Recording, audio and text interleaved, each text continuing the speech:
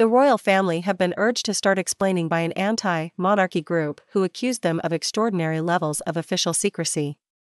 The Republic campaign group made the comments after the royal households took the rare step of issuing a joint statement criticizing the BBC following a new documentary last night. In a statement shown at the end of the program, Buckingham Palace, Clarence House and Kensington Palace blasted the broadcaster for giving credibility to overblown and unfounded claims. However, Republic referred to the monarchy's never complain, never explain motto. The anti-monarchy group tweeted, "If they're going to start complaining, then they also need to start explaining.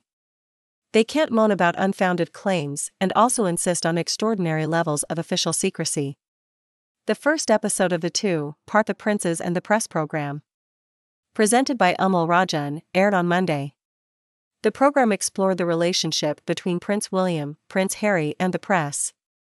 The documentary included suggestions of royal sources briefing journalists behind the scenes.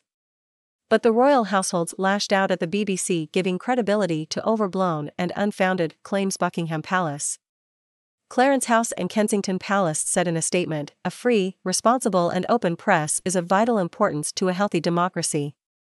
However, too often it is overblown and unfounded claims from unnamed sources that are presented as facts, and it is disappointing when anyone, including the BBC, gives them credibility."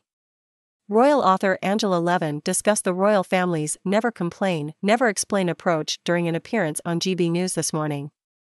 She said, "I think that they've had enough of being attacked without speaking out.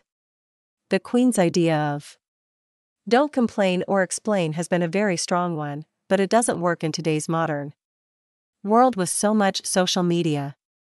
Ms. Levin also accused the program of being biased against the Duke of Cambridge and Prince Charles. She said, "It's very biased towards anti-William, anti-Charles and pro-Meghan and Harry. So you have to wonder how that's come about." Last night's documentary comes after tensions between the BBC and the royals erupted earlier this year over Martin Bashir's Panorama interview with Princess Diana. William launched a blistering attack on the corporation over the deceitful 1995 program.